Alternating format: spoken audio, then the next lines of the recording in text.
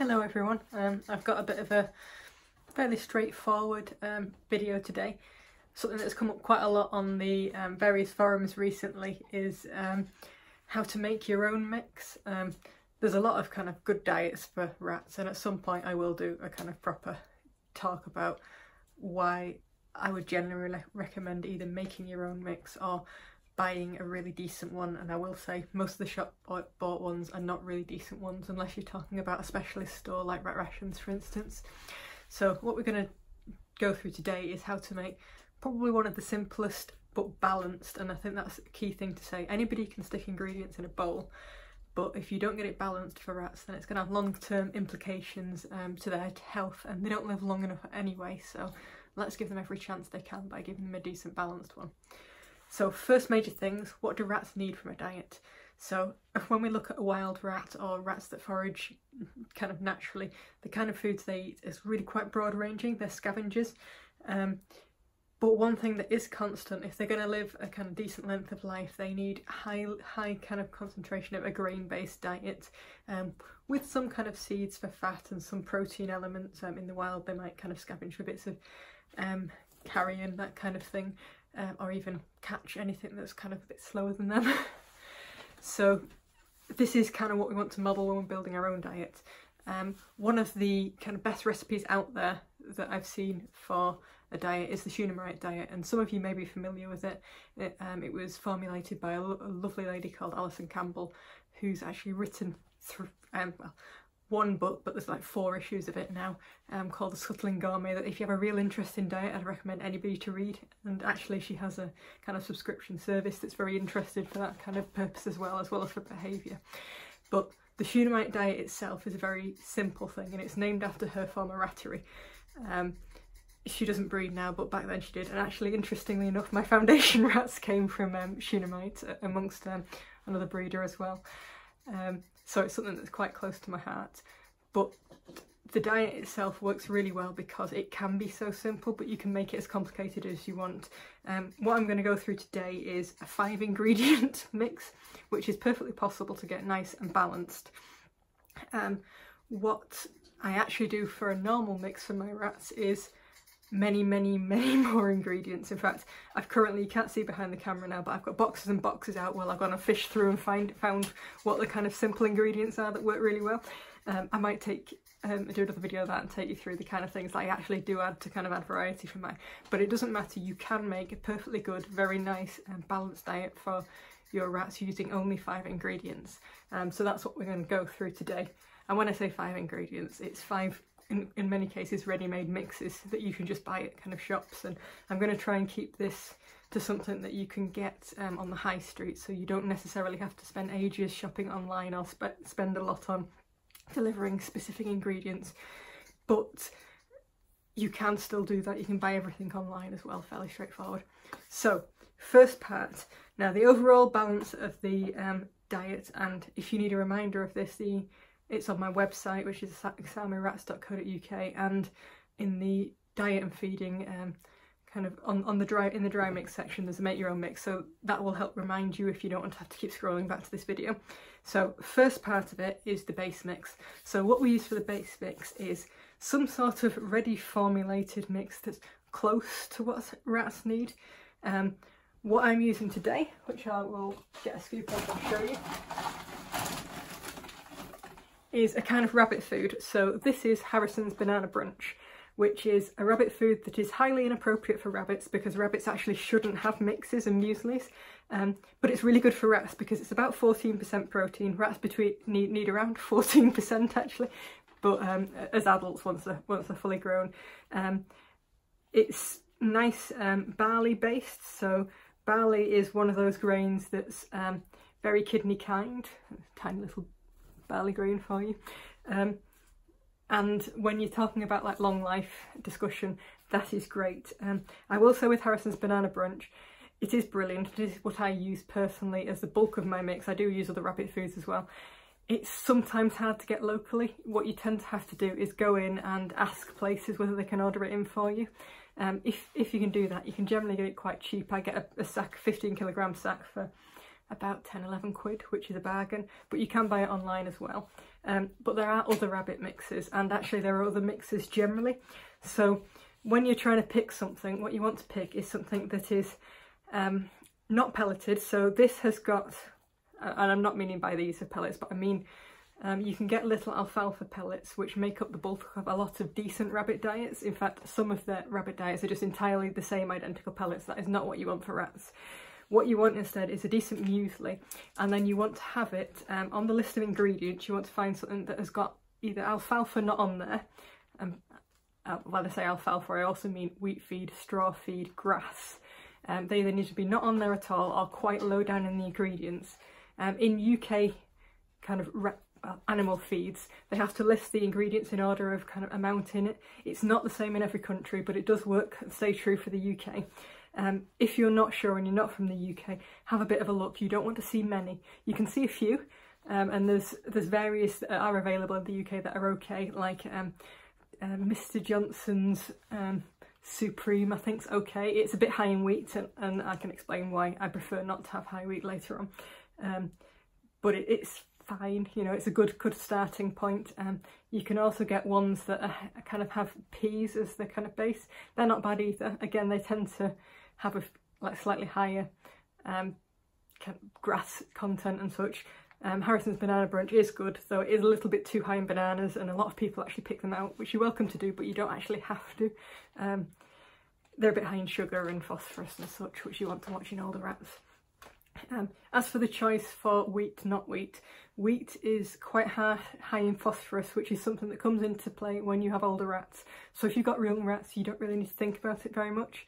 If you've got rats that are getting on a bit, say over 18 months, their kidneys are already not doing too well, they're a bit of a weak link in rats, so you want to watch that.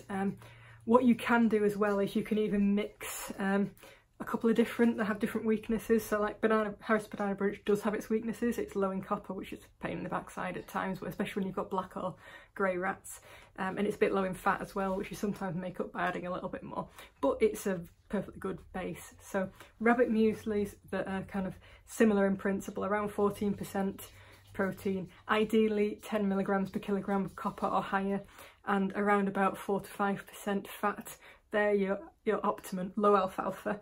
Have a bit of a look around, look on the backs of bags. If in doubt, you can always post what ingredients you've got, and I don't mind commenting on it, and I'm sure other people will have opinions as well. That is one of the most important things you can get. You can, and when I talk about a more advanced mix, make your own from kind of mixtures of grains, but that is harder and does involve more work later on, like supplements and such. So this is the really simple way of doing it. So I'm going to add my 5 scoops. Oh, actually I should explain this. One of the key things with the Shunamite diet is that it's volume based. So that means when it was formulated, in order to get it balanced, Alison took into account the relative density. So that means how heavy a single pot is of something. So in order to mix it properly, you need to mix it by volume, not by weight. So you can't just say, oh, I'm going to put in 500 grams of this and 20 grams of that. Unless you've really worked it out in terms of the density, it's going to screw with the percentages. So whatever I explain is going to be explained in percent by volume. That means that when I start thinking about the mix, I think, right, I'm going to assign a set percentage to a certain to a pot, and in this case I'm using this tub because it's not a bad size. I'm not exactly sure, I'm mixing far bigger quantities than this, not exactly sure how many will fill my tub, but I think this will be plenty. So what I'm going to notionally say is this tub is 5% by volume, and therefore when I'm working out how much I'm going to put in, I'm going to put a number of these that add up to the right thing. So the base mix, so your kind of rabbit food or similar, doesn't have to be rabbit food, there's some fairly good pygmy goat mixes that meet similar criteria to the rat food, and some horse mixes that I know some people use, again, meet the similar criteria, that around 12 to 14% protein, 4 to 5% fat, and decent copper, 10 milligrams per kilogram and above, low alfalfa. Try and avoid too much molasses, which is kind of sugar, and sugar beet, similar principle. Tastes nice, not so good for the teeth. But yes, when you're going for that, so 50% for this base mix, which means because I've got, this is 5%, I'm going to need to add 10 of those to make up my kind of 50%. What I will say as I'm doing this with base mix is that it's between, if you read the actual kind of breakdown I've got on my site, it's between 50 and 60%. You can kind of make the call yourself depending on what your rats need. I'm choosing 50% for this because I'm going to add a little bit more in the way of cereals. I'm actually going to add a little bit of something that's a bit higher in copper because the Harrison's Banana Crunch is a little low, but I'll explain why when I get to the kind of next section. So we've got 4, I think, 5, 6, 7, 8, 9, and 10. So simple as that. We've now got what is equivalent to 50% of my full mix, which is not loads in my box. I probably could have gone for a bigger scoop than this. You'll find after you do it a few times, you find a scoop size that just suits your container. So next step in this food, shift this out of the way for now, is the protein element. So rats don't want particularly high protein overall in a mix, but they do want a decent amount. They need it for all sorts of things, for growing particularly, but it's quite an important thing. However, the type of protein matters. One thing that you see a lot is really poor quality proteins, and it's something I've experienced and a lot of other breeders and like long-term owners have experienced, but there isn't any studies to back this up. But low quality proteins do seem to see a significant increase in mammary tumours popping up, so you have to be very conscious of that. So what you want and what I'd recommend is go for a simple mix. A kibble is great. Go for something that's decent quality. You don't need much, you're not going to get through a lot of it with the rats, so you might as well spend a little bit more on it. This is natural kibble, and actually they tend to be better quality than a lot of the stuff like you see in the supermarkets, like Pedigree, Chump, Frolic, that kind of stuff that I wouldn't touch with a barge pole. They do tend to be better quality, a bit more expensive, but it's worth it because they don't have long lives. You want to kind of maximise, and they're already prone to mammary tumours, so give them the best you can. I like Fish for Dogs, but there's also ranges like Burns, Fishmonger's Friend, James Well Beloved. They all are pretty good. I like fish based. This is because it's kind of, it's less like farmed and such, so it tends to be slightly better, and I think the oils are quite good. It's high in omega-3 oils, which is always good for rats and their skin. I like this as well because it's small kibble, which is kind of perfectly rat sized, so I'll try and fish a few bits out. So as you can see, much smaller than like your normal dog kibble, which is probably 2 or 3 times that size. I find it perfect size for them. So protein amount, you want to be adding between 5 and 10%, and this is why all of the sections will vary a little bit, because your rat's needs might vary, and that's the real power in a mix. So I'm going to go for 10% at the moment, because I would go for lower if I had some really old rats in the cage, and I do actually have some old rats in this little cage down here, but they are on slightly different diets, so I don't actually have to worry about putting a little bit more protein. And I have several babies, they're about 5 months old, but I have several young rats in my main group, so I want to make sure it's suitable for them, and I can always water it down, and it's what I actually do with the oldies, but I'll do that in a different video. I could talk a lot. Right, so same principle again. We've got our scoop that's equal to 5%, so I'm going to put in 2 scoops, and that will give us a 10% of protein. So the mix is coming together. We now have base mix, we have our protein element. The next thing we're going to do is what I would call processed grains, or you might call human kind of grains. So what we use for this is typically breakfast cereals. Now breakfast cereals are handy because they're enriched, which means they've already got some vitamins added, which helps kind of top up the rats, you might say. One thing you have to be very careful with is a lot of human breakfast cereals are very high in sugar, which is just not good for the rats. They get prone to dental abscesses and all sorts, so you really don't want to do anything with that. So what you want to look for is cereals that are ideally 5 grams per 100 gram, which is effectively 5% sugar or less. What you tend to find is sometimes you have to go a little bit higher than that, but really try and keep it as low as you can.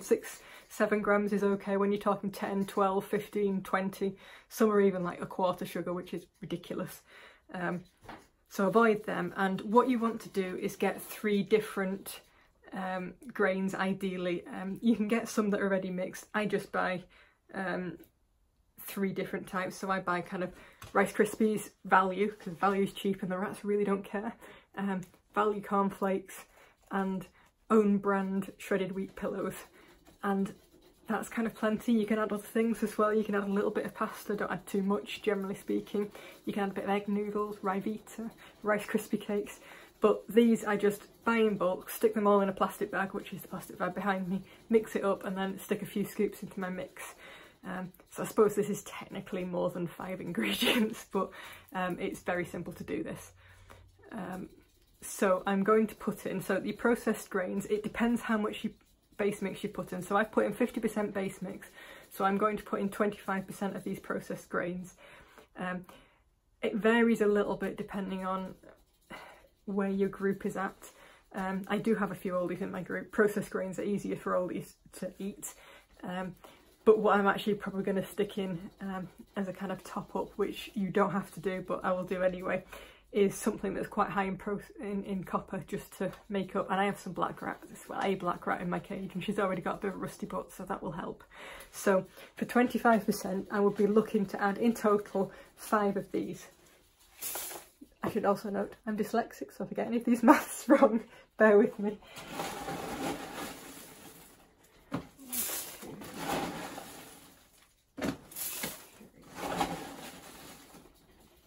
So that's 4 of those, and I'm just going to nip.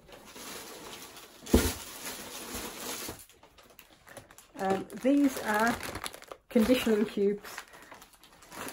I buy them from local stores, and they're actually quite high in copper, which is great. So I'm just going to add a few of these in, and they will help top it up. You don't need to do this necessarily, but I'm interested in showing, and it just helps keep the rats less rusty. So that's in. That's my processed grains all done. So the next bit is to look at fruit and veg. So when I say fruit and veg, it's mainly going to be veg and herbs and that kind of thing. This adds kind of more of a range of flavours, textures, and some added kind of vitamins and minerals that you would not include properly. The most simple way of doing this is to get something like this. So this is sold for rabbits in most supermarkets. I particularly like this one because it's got a nice range of stuff in. What you're looking for something is got bits of dried vegetables, dried herbs in, not too much by grass again. Rats can't really digest grass very well, so you tend to avoid it. You want to add 10% of the mixture of vegetable herbs, or you could say 5% vegetables, 5% herbs if you want to get 2 different things, or dry your own, which incidentally I do. I have various bags of home dried stuff here that I use in my own mix, but I do still get bags of this because I like it. It smells nice, it smells of mint, and rat smelling of mint is significantly better than rat smelling of rat poo or similar. So I'm going to add 2 scoops full of this, and that will make up that 10% of vegetables and herbs.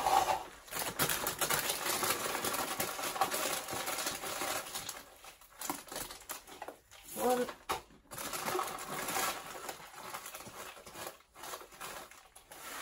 Really does smell nice. And 2. So we're nearly there now. We've added our 4th kind of proper ingredient, or proper section, and now we're on to the final bit, which is quite important. And some people think, oh, my rat's fat, I can't add this section, but actually it's far more important than just to do with weight. So this is the seed section. The seed is responsible for omega oils, which help them process all sorts of things. It helps keeps the coat in good condition. It is not something that you want to sacrifice because your rat is overweight. Your rat is overweight from eating too much, not for eating fat. And I think that's really important. And actually the right kind of fat is important too. So seeds, you want to be kind of careful with what seeds you use. So what I've got here, which is, give you a bit of an idea, is a seed mix. Now you need to think about which seed mix you're getting and look around a little bit. It can be very easy to just go and get a bag of wild bird food that's got peanuts, sunflower seeds, Niger seeds in, and a small amount of those isn't a problem in an otherwise great mix, but a large amount, you can get rats that have an allergy to sunflower protein. It's not uncommon and kind of get itchy skin and all sorts. Sometimes they call it protein itch, but it's not the protein, it's the specific seed that's causing the kind of allergic reaction. Peanuts again, and Niger seeds, they're very high oil, but they're not the right kind of oil. They tend to be a lot higher in the omega-6 and such, and it's not necessarily what they want. Brilliant seeds are things like linseed, hemp seed, pumpkin seeds. Those are my kind of three. I really love these. I like fennel seed because that gives it a lovely smell as well. Coconut is also useful, though you don't want to do loads of it. So what I would say is either budgie seed is fine. You don't want masses and masses of it, but that mixed with some linseed and hemp seed and such is fine.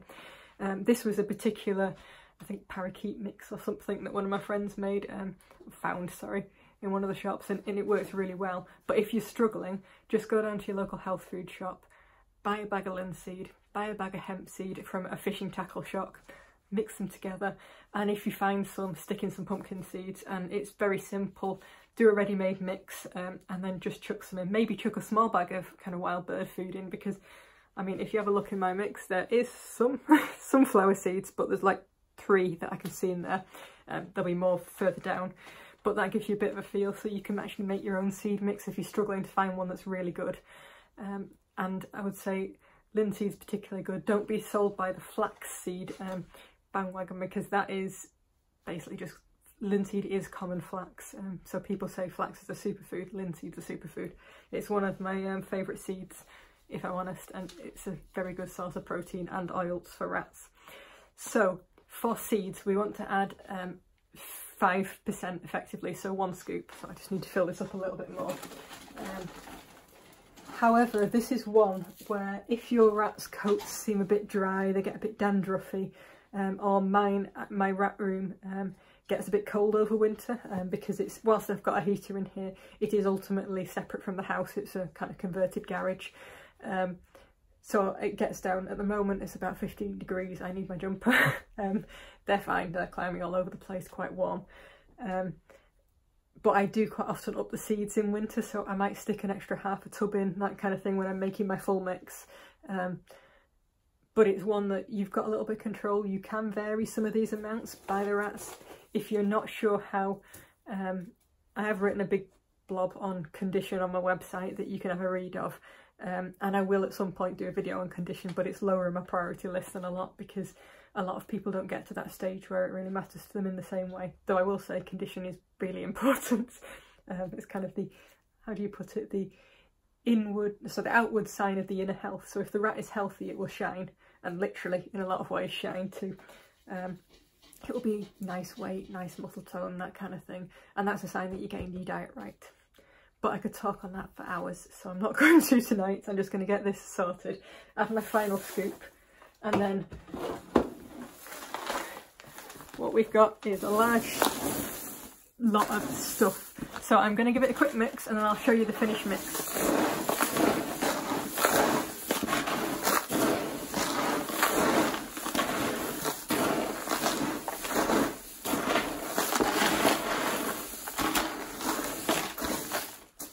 Right, so we have a finished mix. Now if you look at that, that is significantly more interesting and appetising than what you can buy at a local shop, and it's definitely a lot more appetising than you will get in a nugget form. One thing I will say, when feeding a mix, you need to make sure you don't keep topping up the bowls. If they leave bits, that's because you're feeding them too much. So you want to make sure that you feed them a set amount per day, and a good starting point for that is about 15 grams per rat per day. It can be useful to split that into 2 daily feeds depending on the rats in your group and that kind of thing. You may need to feed a bit more than that, a bit less than that. It all depends on how they hold their weights and how healthy they seem and feel. But one thing is they will leave, so you can see there are little kind of grains and such in this, and this is fairly normal. when they eat those, they'll eat the inside and leave the husk on the outside. So some people think, oh no, there's a load of waste going on in my mix, when actually the rats have just done what they should, taken out the inside. That's part of the enrichment, and kind of thrown away the rubbish, the wrapper as such. But yes, so that is a complete mix. You can see with all my waffling, it's taken me like 24 minutes to mix. It will take significantly less if you weren't talking like nuts and trying to explain the different options. And it's there, it's done. I don't need to supplement that because I've used an enriched base, which means a kind of rabbit food or another food that has vitamins added. I don't need to kind of soup it up with more things, and I've used the kibble also brings really valuable copper content. The breakfast cereals, more vitamins in there, so I don't need to supplement it, which means it's easy. I can be lazy, and that's it. And that is plenty varied enough for the people that go a little bit nuts like me and have 1001 ingredients. We do it because we love it, not because it necessarily offers that much more to the rats. So I would really encourage people to try. It's very achievable, it's worthwhile, and the rats will generally look better on it because you can tweak it, you can make it suit them, and really that's at the heart of any kind of good feeding of rats, like knowing when they need a little bit different and trying things. And you can, everything's like one of my kind of pet subject. Feeding rats is a science, but on top of that's the art. So you can get a rat to a decent condition just by following the science. You know what percentage of protein and everything they want. You follow the guidelines very strictly.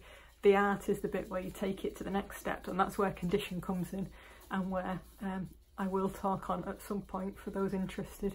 And I'll talk on how you kind of get a more exciting, varied mix and some of the options as well in another video as well. So hopefully that's useful. Any questions, feel free to ask.